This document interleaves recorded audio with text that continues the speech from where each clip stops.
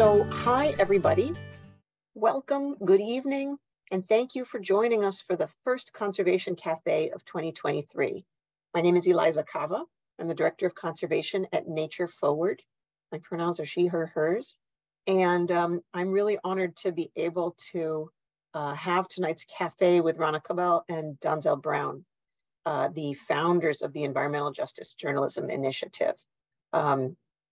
I'm not going to spend a lot of time on their bios because you have them in writing, and I'm going to let them speak for themselves. But let me just say that I think they're doing incredibly needed work. They are uncovering stories. One of the reasons why environmental justice is so hard to come by is because it often happens to communities who are marginalized, whose stories are not commonly told. Just today, I was listening to the Nigerian author Chinua Achebe, sorry, I'll come up with the name in just a moment. I'm talking about the power of a single story and how when we tell one story about someone, it creates this stereotype that that's the one that we keep coming back to over and over and over again. And it was just reminding me about the power of storytelling and telling many stories, complicated stories. In the case of what EDGI is doing, stories that include history and culture and politics and climate. There's just so much woven together. So I just want to tell you guys that the stories of yours that I have read and watched have just been really powerful. And I thank you for them and for bringing them to light. And thank you for joining us tonight. So go ahead, Donzel. I was just going to say thank you for inviting us. And we very much appreciate the audience. And we also appreciate the opportunity to tell our story, because storytelling is really the backbone of what we do. So if I can, I will introduce EDGI, or the Environmental Justice Journalism Initiative. And so my name is Donzel Brown. I'm the Executive Director of EDGI. We have, in a short time, we've grown meteorically in a very positive way, and we're happy to tell these stories and be involved in the community. And we really have three branches to our organization. The one that really is the most rewarding one is youth and community engagement, where we teach young people and community members about environmental justice that is happening in their communities, stories that often are not told. Our other branch is environmental science, where we have researchers from everywhere from the Smithsonian to Johns Hopkins and University of Maryland system doing research at our facility that we have a marina in the Middle Branch Marina. And then our third is professional journalism, in which Rona Kobell has done a fantastic job of doing stories in multimedia ways, with movies, with written word, published in The Sun, The Banner, The Washington Post. And on that note, I will hand it off to her to explain how storytelling is important to our mission.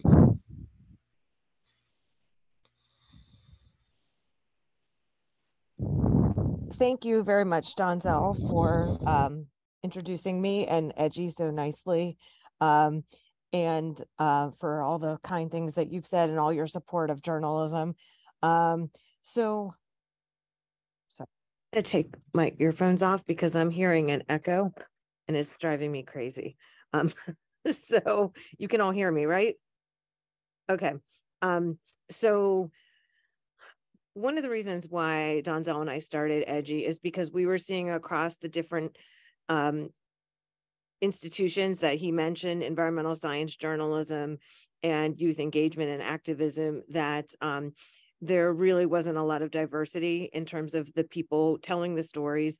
And so the stories weren't being told of disadvantaged communities. And I've been a journalist for a very long time, 25 years.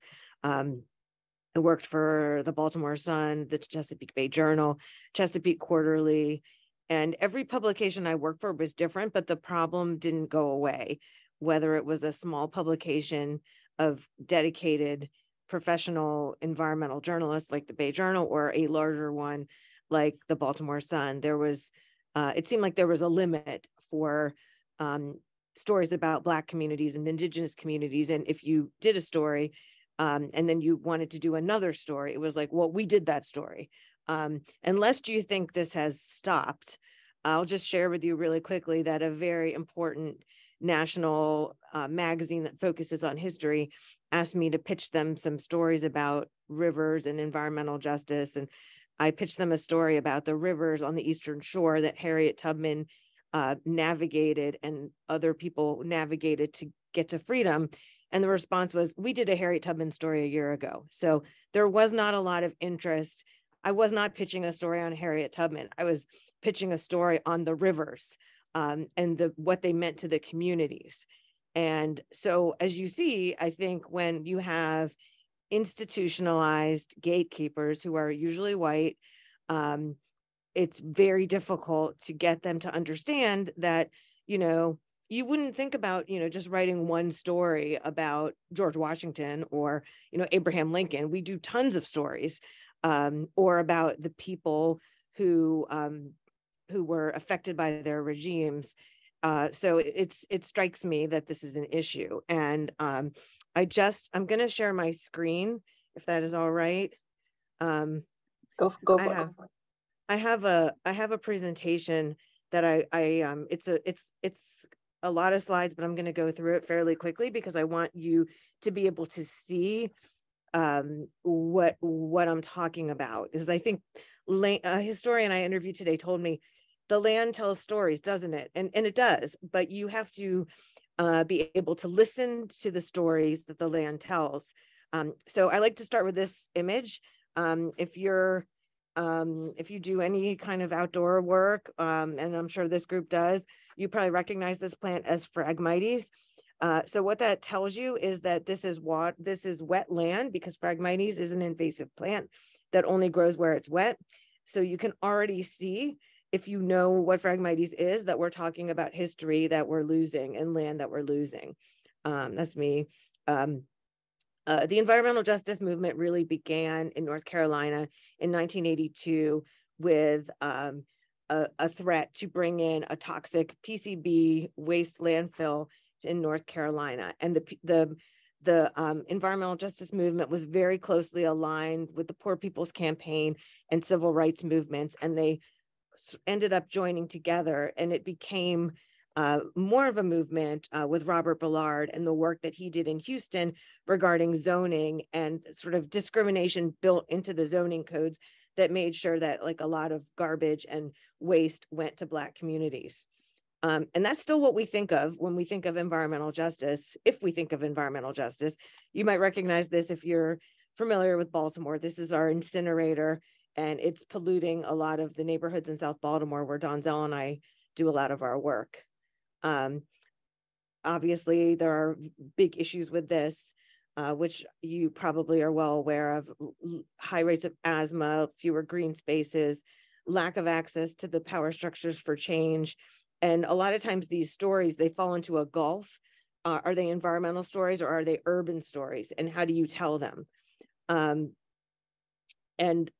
unfortunately, there are very few Black environmental reporters in the nation and almost none in our watershed. And so these stories aren't getting told. But I have been focusing for the last few years on something different, which is what I call rural redlining. And when I say I call it rural redlining, I just decided to call it that. And I've been calling it that, and nobody's corrected me yet. So we just keep going. You can see in this picture, this is Riley Roberts Road. And what the land is telling us in this picture is, okay, so you have a road, you have flooding, and then behind that water, you see those spindly trees sticking out. That's part of a ghost forest. And the reason that the trees look like that is because there's saltwater intrusion pushing forward. Saltwater intrusion is happening at a very rapid rate on the eastern shore of Maryland.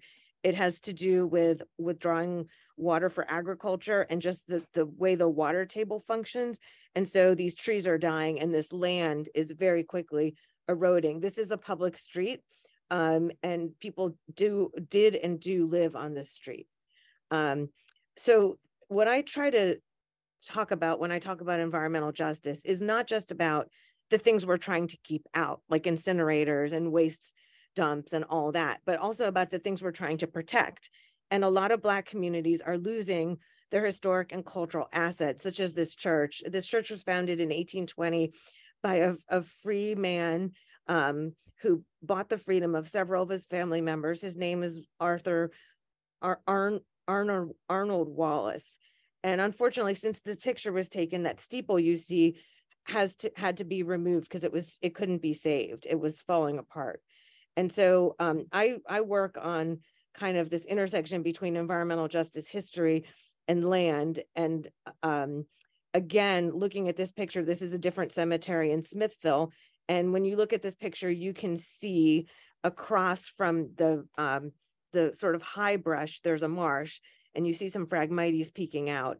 And this cemetery is also quite endangered. And you can see by what people have left at the graves that this is a place where people love, a place of love, a place where people honor the dead. And it's also eroding. So how do I tell this story? How did I tell the story of Dames Quarter, which is the story of our film? There's a community on Deal Island called Dames Quarter, and it was the Black community. It was the lowest community. And I was interested in documenting it because I worked with an anthropologist who did a lot of work on Deal Island and eventually even bought a home there, but he had not addressed the Black community. And I wondered what was their story. And so I began with this map, which shows how close Dames Quarter is to the water, again, with the land kind of speaking to us. And then it has people's names.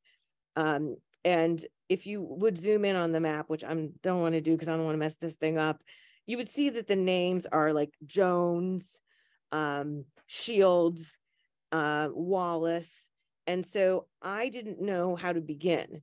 And I wanted to tell the story about people on Dames Quarter getting the lowest land to begin with, not having access to historic preservation grants because they couldn't come up with the matching funds, the fact that they weren't incorporated, which meant they couldn't get a lot of government help, land preservation programs. Of course, we all know that Maryland has an amazing land preservation program, but those programs typically exclude Black communities because they don't preserve any land that's flooded, and they're looking for large tracts of land, and Black families usually could only get very small ones. So hello to the DNR people listening. I would really love to talk to you about this later. They don't get high priority for flood control and ditch management, so their land floods more often. They are not getting a lot of priority for news coverage, and they have the salt intrusion problem that I spoke about earlier. So how do we tell this story? This is the old Dames Quarter school. It was called the Dames Quarter Colored School. It's actually a Rosenwald school, and we care very much about the Rosenwald schools, and I can talk about that later. But this community is so remote that when Maryland did a historic inventory of the Rosenwald schools, they skipped this one. It wasn't on the list, but this is what the school looks like, their cherished community school.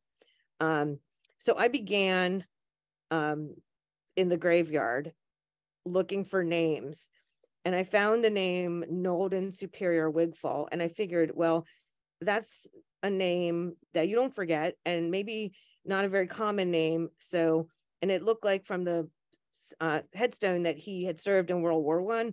So I figured he was relatively prominent, and maybe there was an obituary.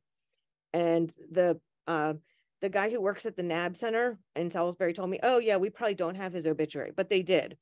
And so in the obituary, as obituaries do, they name survivors, parents, what he did for a living. And that took me to the census. And I was able to find fathers, mothers, siblings. And through the census, I was able to construct a narrative of the people who lived in this community and who they were. So this is Ducky Wallace. His real name is Boyd, and he is a direct descendant of Arnold Wallace.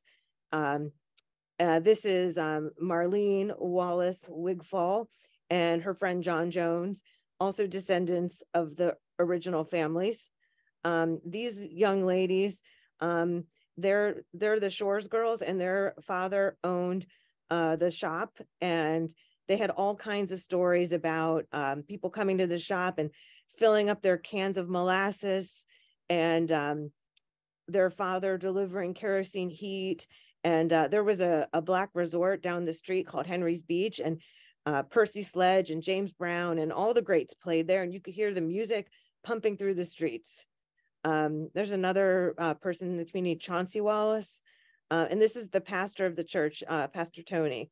It's just what you see on Deal Island. And as you can see, sorry about my finger being in the picture, but the history is truly eroding. And this is the road where the homes on either side of that Phragmites, there were homes, and the homes are gone.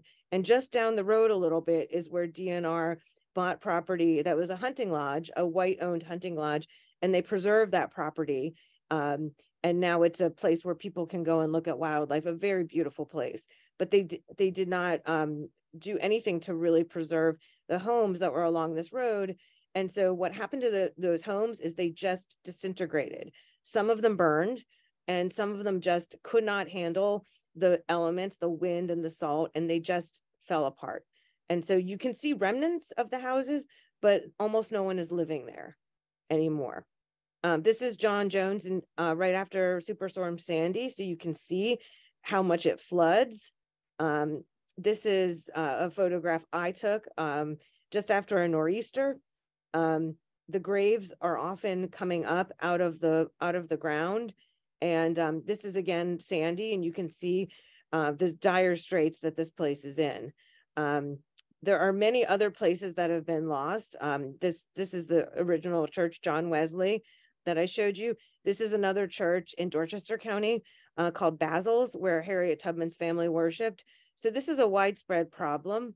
And there's more of the Rosenwald School, and you can see what a shame it is to see it in this regard.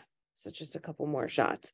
And so the question that I asked myself when I was doing my master's thesis is, what if you could change all of these elements? What if you could take a Black community and make sure that it had good high land to begin with, and make sure that it could incorporate, and make sure that it had control over its own destiny?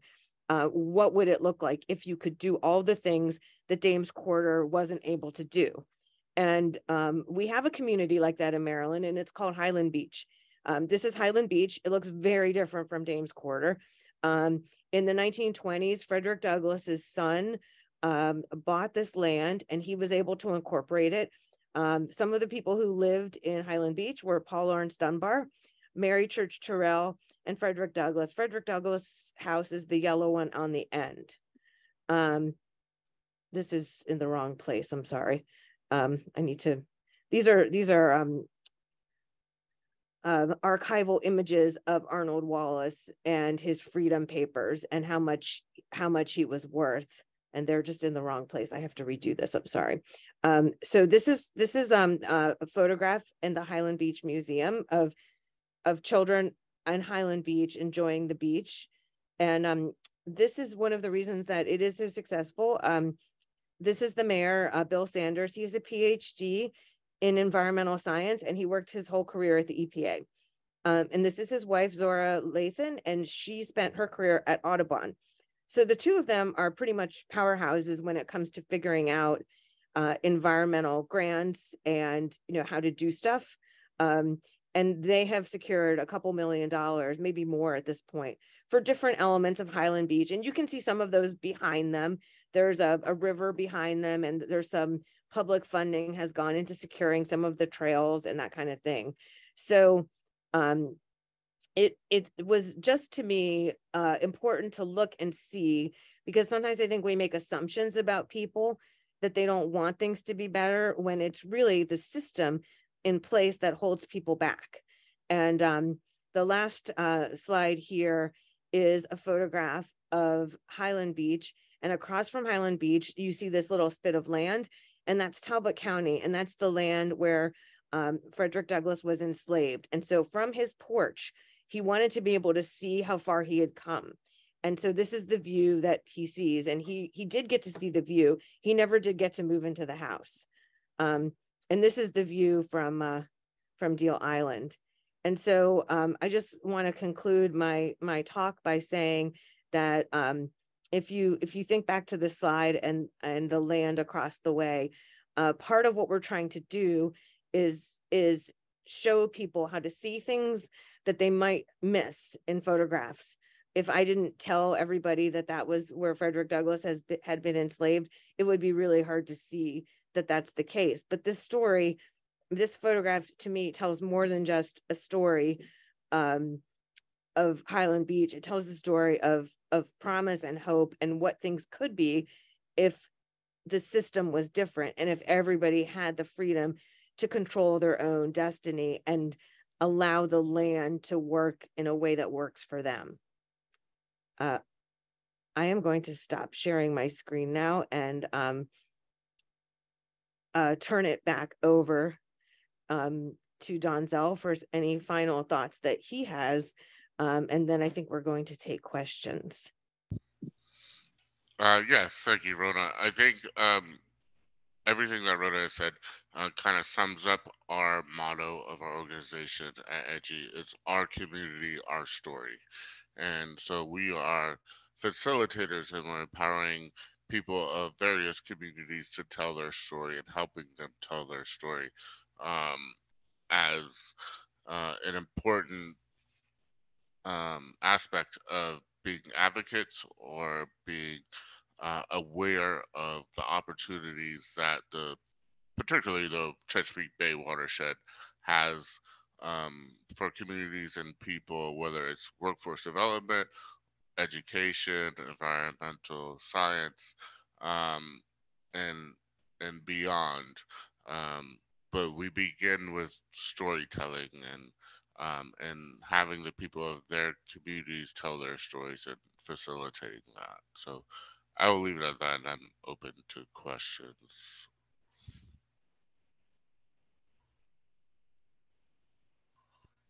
So thank you both so much for getting started with this, with our evening, with your words and your images and your presentation so far. We have a couple of Q&As coming in, and we have lots of time. So I want to talk about, I want to ask some of the questions that we've already had, and then talk more about the film.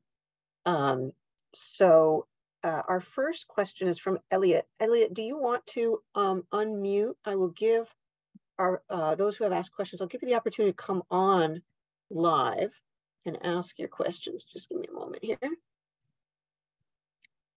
Elliot, allow to talk. And then Janet, you'll be next with yours. So I'm going to allow you to talk. You don't have to. You can put something in the chat to me and just I'll read it. But go ahead. Hello, I'm Elliot, and I live in Silver Spring, actually really not far from headquarters for Nature Forward. So excited to join this webinar. And I wanted to ask, and this was something that I thought of. So when you had the first slide about rural redlining, so apologies if you already answered this, but I wanted to ask how, for you, rural redlining as a term is connected to the historical use of the word redlining, which originates from the practice of assigning lower economic access to neighborhoods by POC residents. I'll start, and then I want Donzel to help me out because I know he knows a lot about this in Baltimore, and he's kind of a person I turn to a lot to fill in my gaps. But basically, my premise was that Baltimore was a place that a lot of cities were already discriminating against Black residents and other residents, Jewish residents, Latino, Hispanic, Japanese. But Baltimore was the first place to codify that in a law. And it was established, I think, in 1910, and the Supreme Court overturned it, I think, in 1917. And by 1920, I think it was off the books, but the discrimination continued. And so in Baltimore and in other places, there were actually lines on a map where Black people couldn't live. And there were, banks wouldn't lend insurance, you couldn't get insurance. And my contention was that a similar kind of discrimination happened in rural areas. It wasn't as systematic and it wasn't as deliberate, but it all the same had the same result in terms of people losing generational wealth. So for example, Black people couldn't buy the high land, so they got low land. They couldn't incorporate, so they didn't have rights. And then when FEMA and NOAA come by and offer aid, they won't give you aid because your house isn't worth lifting, or your property is wet, so you can't develop it the way you might want to. And so there's all kinds of other factors that come in to that.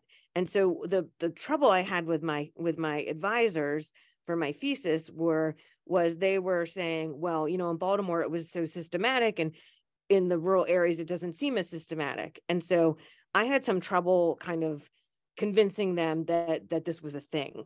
And I mean, eventually they gave me my degree, so I think I convinced them.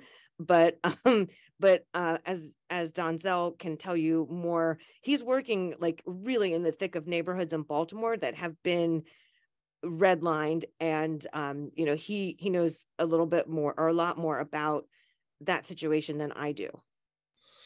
So yeah, here in Baltimore City, I mean, we're the first in a lot of things, and we're the first in zoning ordinances that are racist. Literally, Thurgood Marshall grew up on a street called Division Street. It was called Division Street for a reason. It divided communities. What Rona has looked into it with, which has been extremely interesting with rural redlining, is, for example,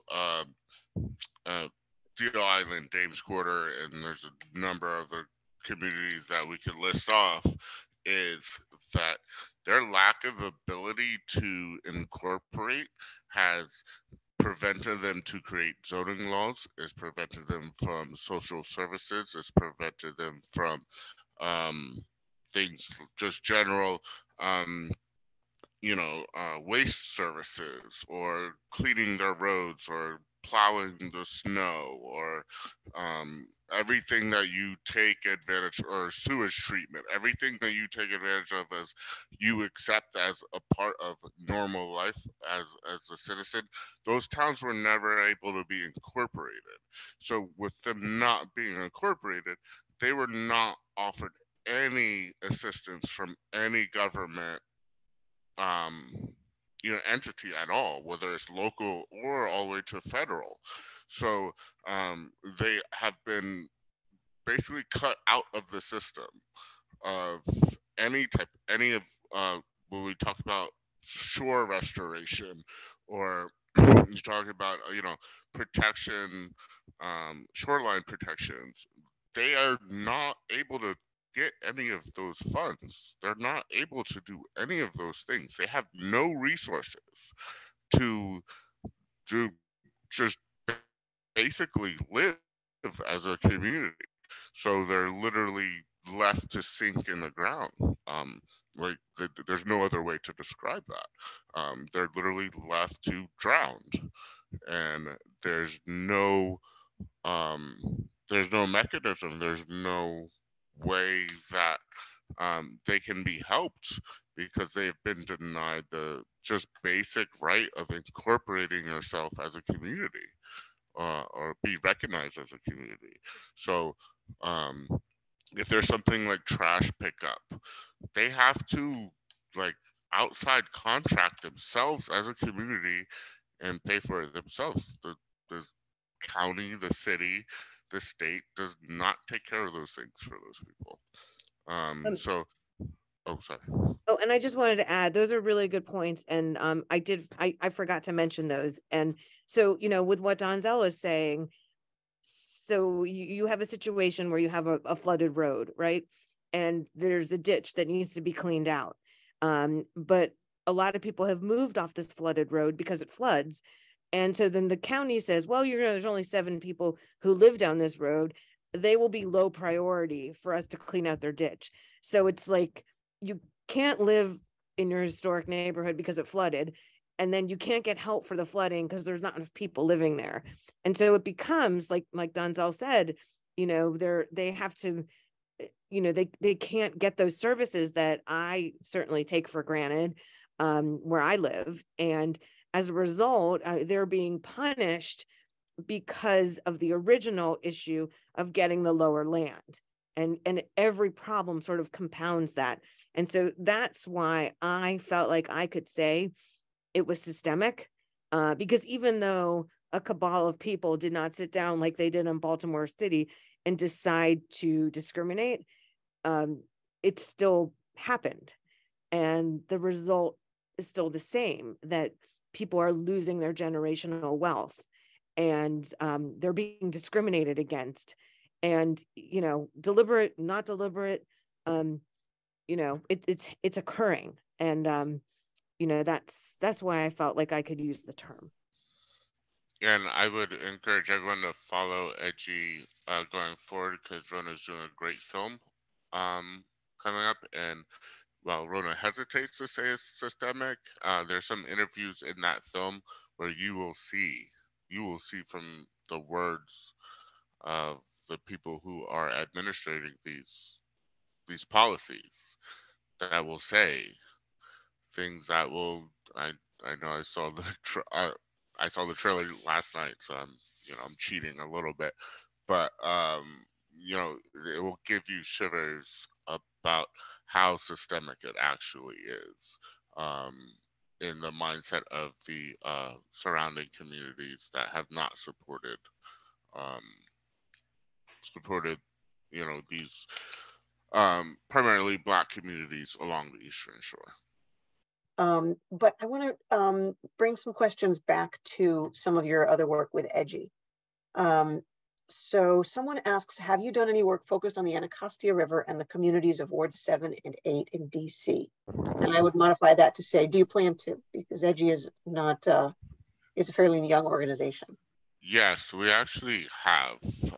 So we're working with groups in Anacostia. It's only been about a month since we engaged, and actually tomorrow morning I'm meeting with them tomorrow to talk about their efforts in the Anacostia. I'm a Southeast DC native, so it comes close to home for me. But yeah, so we were looking at doing some cultural exchanges with their organization, coming down to the Anacostia, because they're doing some really good things, some really great things along the Anacostia. And we are really focused in our environmental science area around the middle branch of the Pataskla River. So that's where our marina is. That's where we do a lot of our environmental science work and youth education work. So yes, we are very closely aligned with Anacostia, and we regularly talk to them about best practices that they have done. And so tomorrow I have a meeting with APAC. I don't know if anyone's familiar with that, but it's Anacostia Community Environmental Justice Organization that is working there. Yeah, APAC is the Anacostia Park and Communities Collaborative, which is all about bringing people who live in the area together around the park and the river, right? Yes. Wonderful, thank you. So, Mary Beth, do you want to ask your question about how Edgy works? I'm going to allow you to talk, and you are welcome to just pipe up and ask your question. Sure, thank you. This is a really interesting presentation, so I just want to thank all the presenters. And I wanted to ask how you and Rona came to work together and form this organization. So It's really pretty simple. We have a cohort of friends that we typically meet with on Fridays for pizza, and um, it's a eclectic group of people, and we raise our kids together. And our kids run around while we eat pizza and talk. Um, and there's scientists in that group. There's artists in that group. There's politicians in that group. There's community activists in that group. And we're honestly generally like genuine friends, the whole group. Um, we've been complaining. People have been complaining about everything about inequality and justice for years during our group, pizza nights, and um, and then I I, I would say George Floyd kind of triggered everything. Mm. Um, and we sat around the table and we were like, we have enough intellectual capacity to do something about it, and what are we going to do about it? um I I was I was uh put out there as the leader of the initiative, and Rona jumped on with me and was like, no, I see the same thing in journalism and environmental journalism. And so that's how it really came about it. We had very like humble beginnings and um, not much idea that it would become what it has become, and we're certainly happy that it does.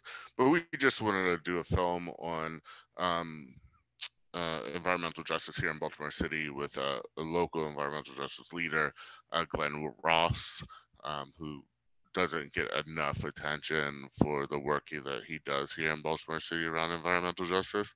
That's really how we began, and then just blossomed into to where we're at now and where we can go. But it was just a meeting of minds, really. Thank you. I love a good origin story. Thank you so much. Including pizza. Well, thanks, Mary Beth, and thanks, Donzel, for sharing. I want to tell everybody that the Baltimore video is, I think the whole thing is available on edu.org, right? You can see the whole thing on your website. Yeah. Yeah. So the last one we did was Disruption, the Highway to Nowhere. That's on our website. And we'll be screening that at the Lyric Opera House on February 4th, if anyone wants to come. We're also screening it at the Charles Theater in April, I believe. Yeah, the senator. At the Senator, I'm sorry, yes. Yeah. Oh, that's terrific. Can you put links for those in the chat to the extent that you have them, if people are interested in coming? Yeah, certainly. That is a great segue, Donzel, to asking Rona to turn on the trailer and show it to the rest of us. It's not yet public to the world. You can't see it anywhere else besides right here, but she says we can watch it. The water, it came over the whole island, from up there by the bridge, all the way down to Winona, in front of that store down there. You had to wait. Water was everywhere. Yeah. We're drowning. A lot of our communities are facing this erosion of their culture. I have a heart for this preservation of this church. African American projects are hot. I don't think we should let our heritage just fall down. Learn the rules. The message is it's not easy. You cannot just put a hand out and get money.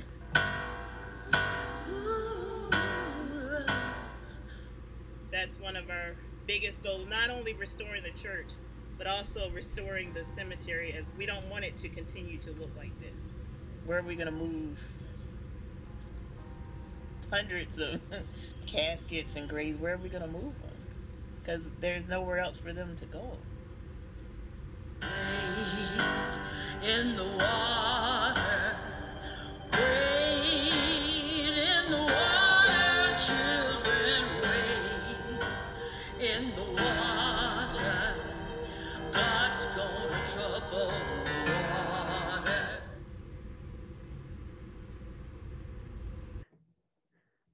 Yeah, Wow. it's really something. I'm really proud of it. Yeah. So that's it's really powerful imagery and language and the story, of course. And people have a couple more questions about the community, and I'm going to let people continue to put things in. Kara asked, what are some of the things that could be done to actually save the community? Like, I guess if I could interpret physically, what could actually, or perhaps it's about a move to high ground. I mean, what do you think, or what do the residents think could be done? Well, this is a tricky question because a lot of communities, Black and white, are sinking. We're going to lose them. And I think it's a question of how do we prioritize, right? Like, we don't really question that we need to save New York City or Miami. But we question, is this little church worth saving? Is this graveyard worth saving? So I think the people who do the historic restoration and preservation need to pay attention to these historic and cultural assets, and they need to be as important on the list of what's important as things like the St. Michael's Lighthouse and the Cambridge Packing House and other places where they also have sea level rise, and they are... All of this will be underwater. Oh, I'm sorry. I've seen the water getting higher. We are having issues with climate change and Deal Island sinking. I'm going to let Donzel answer the rest of that question while I turn this off. I want to thank you for your fast technical recovery. I'm going to go see the trailer, by the way. It worked great. Thank you. Yeah, I think that moving forward, unfortunately, the sad thing is what we're documenting right now is maybe honestly a lost cause. But it doesn't mean that story doesn't need to be told. But there's other communities that are on the fringe, where if policies and restoration efforts are not committed to those communities, they also will be lost. So, we look at Dames Quarter and Deal Island, as far as climate change, goes around the world. There's just some things that we have to chalk up as a loss. It just doesn't mean that they don't have to never exist anymore in the minds and the families and the communities around there. But physically, there are some shoreline restoration efforts that could be done. We've had, just today or yesterday, we had a conversation with National Park Service about, what that might look like, and protecting more communities so they don't sink into, don't sink and are forgotten. A lot of the, places that get signs and placards and historical site recognition, I mean, you can drive across the Eastern Shore. It's plantation this, plantation that, plantation this, plantation that, that are preserved and protected. But as Rona mentioned, like Harriet Tubman, and Harriet Tubman is just is an easy thing to say because everyone knows who she is, but she wasn't the only one. Like, she wasn't the only one fighting for her freedom. She wasn't the only one working those lands. She wasn't the only one working those waterways. She wasn't the only one canning, canning the fisheries. I mean, those are communities and people who work that land and work those waterways, who have just as much right to say that their story needs to be told, or just as much right to say that their history needs to be protected, their land needs to be protected. That's kind of, while Deal Island, unfortunately, Deal Island itself, I think, might be a lost cause in, like, making it a community again. But that doesn't mean that there's not another community that can be protected. Yeah, absolutely what Donzel said. And also just to, we ask questions like this about Black lands, but I don't think we ask those questions about white lands that are a mile away. So a mile away from the church, the Wallace Church, the John Wesley Church, is a brand new skipjack museum. I was there when Chop Tank Electric presented them with a $10,000 check. They've raised hundreds of thousands of dollars to renovate and build a skipjack museum. I never heard one person say, why are we putting a skipjack museum on Deal Island? Where else would we put a skipjack museum? That's where the skipjacks were. So of course it's on Deal Island. Now, is it on land? Yes. Is it the same elevation as the John Wesley Church? I would bet it is, but we're not asking those questions. And that's what I think is important, that we sort of say, well, what can we do? Should we save these communities? Well, all we're saying is that, the people who decide which history is important are usually white, often people with a long time history on the Eastern Shore, often people who had a connection to enslaving people. And they're not necessarily the most objective people when it comes to deciding what's important. And so, we see Black communities shut out from funding because, they need to come up with matching funds, or, they fall through the cracks in some way. Maybe their historic church isn't historic enough. Maybe it was historic, but then it was rebuilt. We see that a lot. So it might not count.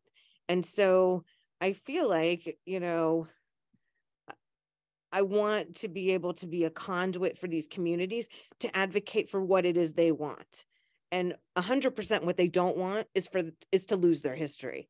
Whether that means things get moved, whether it means things get lifted, that's really for them and the best scientists to come up with a plan. All Donzel and I are really trying to do is make sure that they have a seat at that table and that they're able to have that conversation. And we're doing that through the stories that we tell. Wow. So we have a couple other questions about the Deal Island situation, but I want to circle back to Edgy and ask, I'll let David ask his question if he's willing, because I think it's a great one about Edgy. So David, I'm going to allow you to talk, and hopefully you'll pipe up and say your question, and then I have another one of my own. Sure. So thank you very much for this education and innovative work. And I'm wondering, you've identified the problem, you're developing solutions with your stories. How are you then interfacing with media to help to get the stories out to both professional and other media sources?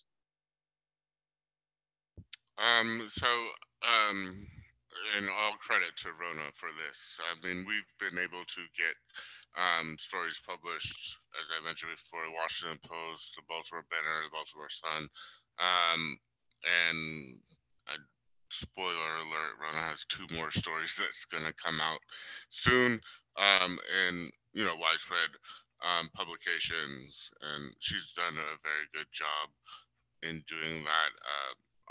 The film that you saw the trailer for, we have several screenings planned for it, and then our other film, Disruption, The Highway to Nowhere, we have several film or screenings for that in film festivals, but not just film festivals. I think most important to us, honestly, is it's great if the Sun picks up or the Banner picks up a story of ours. What we really get excited about is when community organizations ask us to screen our film in their community. So we've done that before, and we're going to continue to do that. So with the Highway to Nowhere film, we've shown at the neighborhood that was affected most was a neighborhood called Poppleton, and we showed it at their film festival, their local film festival, so that the community could like see the history of what we're reporting on. And so we're not motivated by widespread media access. We're motivated more about the communities, um, that we're telling the stories about, and that they know it.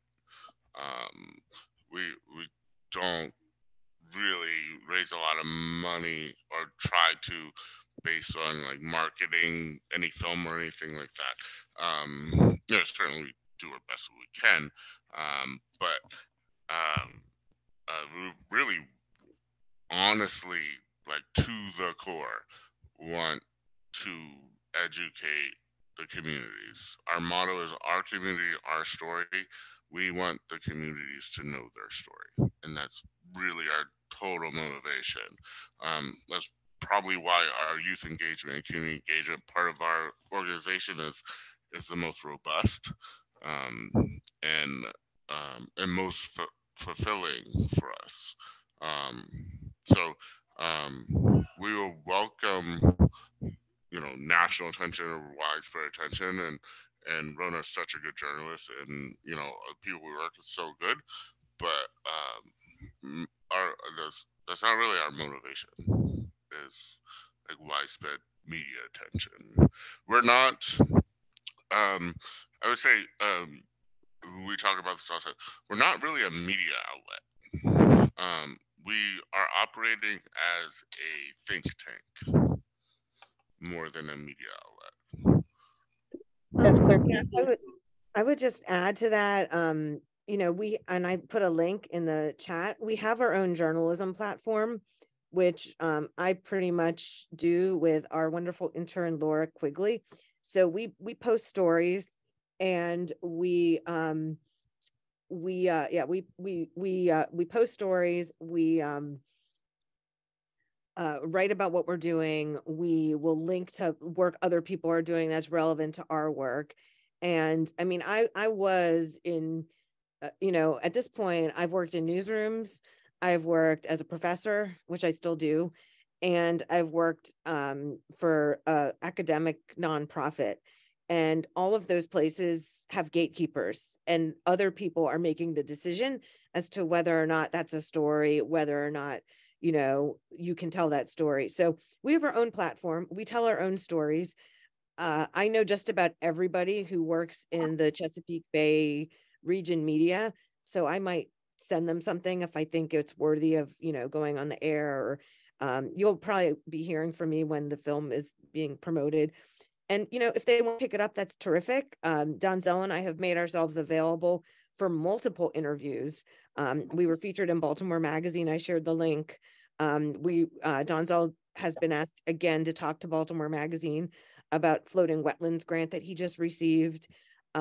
We've been featured in other places, and that's great. We like it, but we're really not in this for the attention and the glory and the look at us. Our goal is really to elevate these communities. I mean, I don't want to sound conceited or anything, but like, I feel like I've gotten awards and things in the past, and what means the most is the recognition and the support of the people you cover. And that's not necessarily always a guarantee. So we really have that with the communities we work with, because we're not just telling their story and leaving, we're part of what they're doing. And so it's a different model, but both of us, we like that model because, that's why we're doing what we're doing, because we're engaged. We like to be engaged. I mean, Donzel has a background in community organizing, and he's the person that you call when you can't, you don't know who to talk to about a problem you're having, and he solves that problem for you. That's what he did in his past when he worked for Senator Mary Washington. So we like to do that kind of thing. And so, I'm going to share it on social media if Vogue or Esquire or someone comes and takes a beautiful picture of us. I'm going to brag about it, but like, that's not what motivates us. I mean, so. I'll give, if I can add a little bit, like I'll give you an example, and it's based on conversation I had earlier today.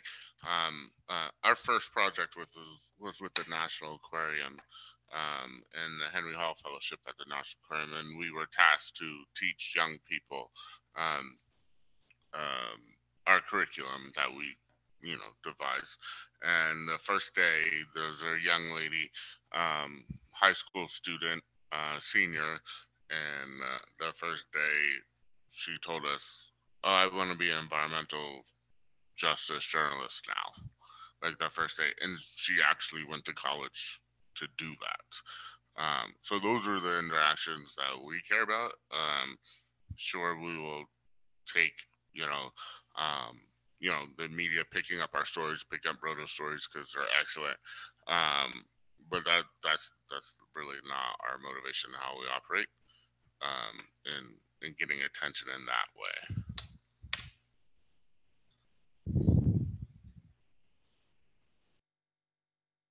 Although we do love it when a professional photographer comes and takes our picture. I'm not gonna lie. That was a great picture. It's a lovely picture. So what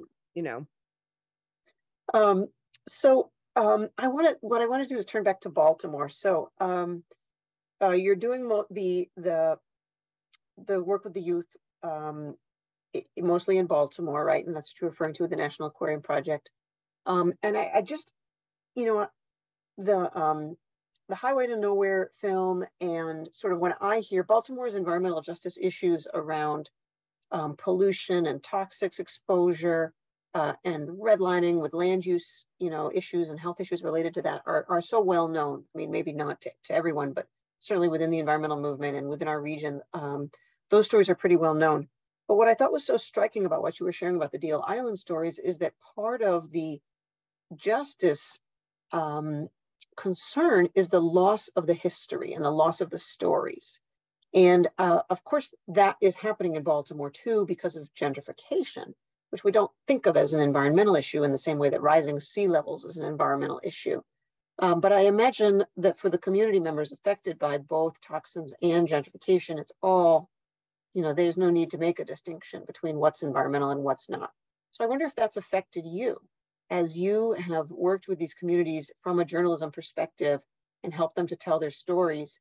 Has it changed the way you think about environmental justice in urban spaces, to think about this question of unearthing history when you're dealing with what might be mainly thinking of as sort of a pollution issue?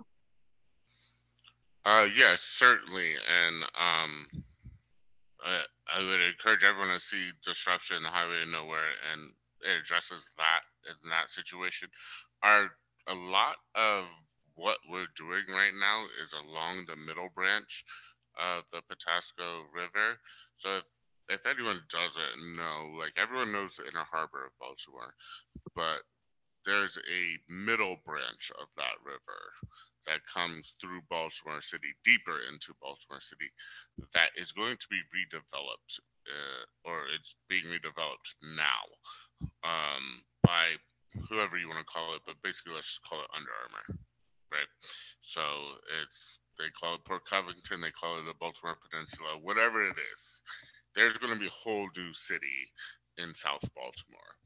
And those neighborhoods are historically black, and not even just historically black, but historically like working lower to middle class neighborhoods. So like Brooklyn and Curtis Bay, their ecosystem, both environmentally and economically, is going to drastically change. And we have been working hard to be on the ground level of holding those people accountable for that change and what that change means to them environmentally and environmental justice wise.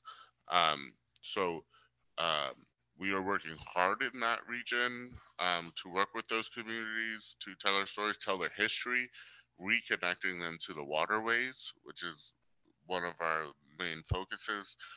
We have leased a marina space in that area to provide educational experiences, research experiences, and historical experiences with our partners there. So yes, I mean it, it, environmental justice and environmental issues are very limited in the scope of when people hear about it. But these communities are going to have to go through a drastic change in their environment and understanding what resources they have and protecting those. And that's like kind of where we're working now, mostly in that area. So, I mean, we find it when we go around the city. Um, you know, people's basements flood from sewage backups. And they walk their streets and they see the sewage drain clogged with trash. And they don't necessarily connect that your sewage drain on your street is clogged with trash connects to your basement being flooded with sewage. It could be, um, 10 degrees hotter in your neighborhood in West Baltimore because you have no trees, right, than a half a mile away in Roland Park where it's shaded and nice, healthy trees. Those are things that we work on a lot in educating what environmental justice is, and we've also engaged the arts in this situation. And we have a mural project and having people taking pictures of murals and art projects around the community. What you see as you walk down the street is as important as the air you breathe. So if you walk down the street, you only see trash and abandoned buildings and that type of thing. Um, that's that's a really hard way to live, because you don't see um, hope. You don't see beauty in your environment. Your environment does not offer you beauty in any way. But if you can find beauty in your environment or create beauty in your environment, that's part of environmental justice for us. And I'll just add, Donzell has really been putting in the work in South Baltimore with these communities and making sure that they don't get, like our new governor says, leave no one behind. He wants to make sure that none of these communities get left behind. And really, history is not on our side here. Every time it seems that Black land was wanted for a project, Black land was taken for highways or whatever else. And the story is very similar in Baltimore, Detroit, Atlanta, New Orleans, name an American city, and that's the story. And gentrification has, what happens is when people decide they want that neighborhood back for something else. Remington is a good example. I mean, Remington was a very working class white community, and it started to become kind of Hamden adjacent, and now it's expensive and people have been forced out. So the forces of gentrification, I think, are very important when looking at environmental justice. And I think what Donzell is trying to do is to bend those bend that idea of gentrification and fixing up the neighborhood and making sure that the communities that are there now are going to get the benefits. They had to live through the hazards, and it's only fair that they get the benefits. And so he's basically making sure that he's in the room with the people who are making these decisions, and that the community is able to have a say in all that. And so it's not what you think of when you think of environmental justice, but it is definitely an issue, because eventually we live in a very expensive area, and land is reclaimed as a result of that because it's expensive. And if you can buy a house in Baltimore for, I don't know, $150,000 in a kind of marginal neighborhood, versus $800,000 in DC, you're going to come here maybe, and you're going to do that. And then when you do that, you're going to be like, well, I would like a Whole Foods, please. It would be really nice to have a cafe, or, whatever it is you want. And then those things come, and eventually they push out, the older things that are there. So it's for sure an environmental justice issue, but unlike, incinerators and PCBs, I feel like there's a way you can jump in and turn that situation around to your benefit. And so that's really something we're trying to do too. Well, I just want to thank you guys so much. And I know it's been a very long day. I am tempted to wrap us up a couple minutes early. If you want it, if you've got more things to say, I'll give you each a last word on anything you like. And you don't have to go quickly or anything, but I just wanted to say the questions are coming in slower now. And I just, really appreciate your time and sharing. I mean, I think this is such a remarkable conversation because you're right in the way you described the talk. We usually think about environmental justice as these very discrete, not, issues around pollution. Sometimes around access to nature and space is a way that certainly Nature Forward thinks about environmental justice a lot. But this question of the loss of history and who gets to tell whose story is just really appreciate your work, and I've been grateful to know about it. So I want to give each of you the opportunity to share any closing thoughts, and then we're going to make sure to share all these follow-up links and things with the audience, both right now and afterwards in my email that will go out with the recording. So who'd like to go first? I'll go first because there was a question that I didn't get to answer about how these communities weren't allowed to incorporate. And I will just simply say they weren't allowed to incorporate because they were Black communities. And there are no incorporated Black communities on the Eastern Shore of Maryland. There are several in Prince George's County. Famously, there is the community of Eagle Harbor in Prince George's County. And right on the border just outside of the border of Eagle Harbor, there is a very large power plant, which the residents of Eagle Harbor do not want, and which pollutes their river. And so I think the simple answer is, and this is sometimes hard for people to hear, is, when white people were in charge and made the rules, they basically said Black people couldn't do this or do that. And recently in Louisiana, there was a community that I forget the name of it, but it was it's right near the big Cancer Alley, and it incorporated and became its own community. And when that happened, the legislature in Louisiana basically barred other Black communities from incorporating. They put that in the law so no one else could do it. And what happened to that community was they don't have any power plants in their community, but at their fence line, they have power plants. So they're breathing, the toxins, but they're not getting any tax benefit from having it in your community.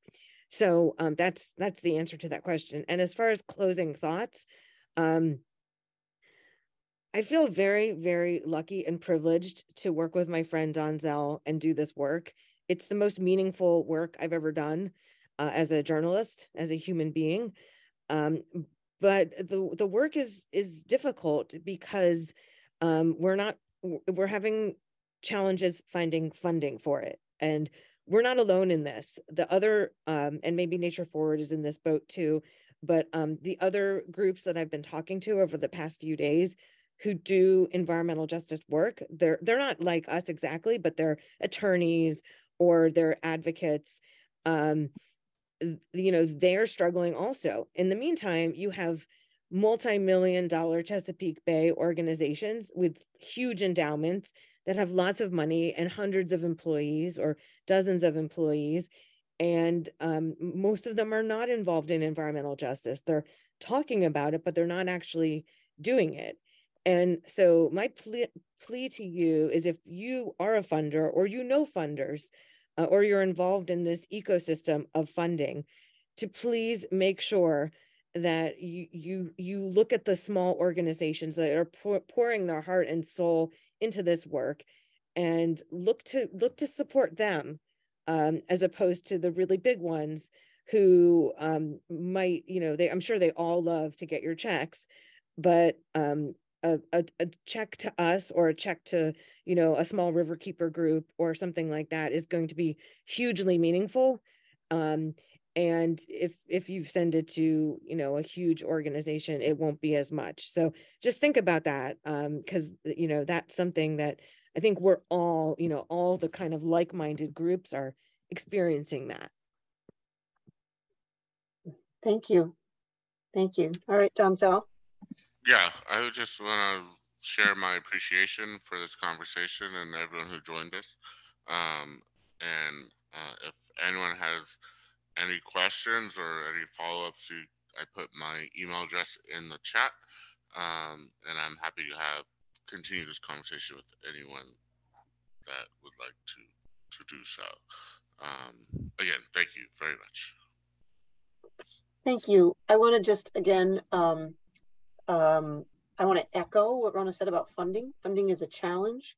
Nature Forward is a medium-sized organization in the region, and we don't struggle with funding the way small local environmental justice groups do.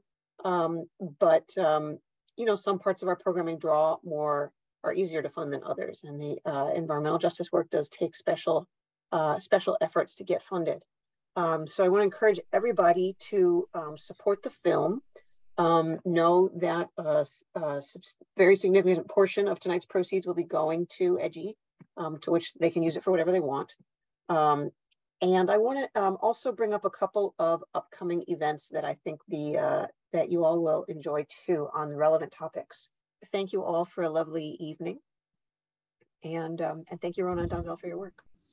Thank you so much. I really appreciate the conversation and more conversations to come. Thank you. Yes. Thank you so much, Eliza. We really appreciate it.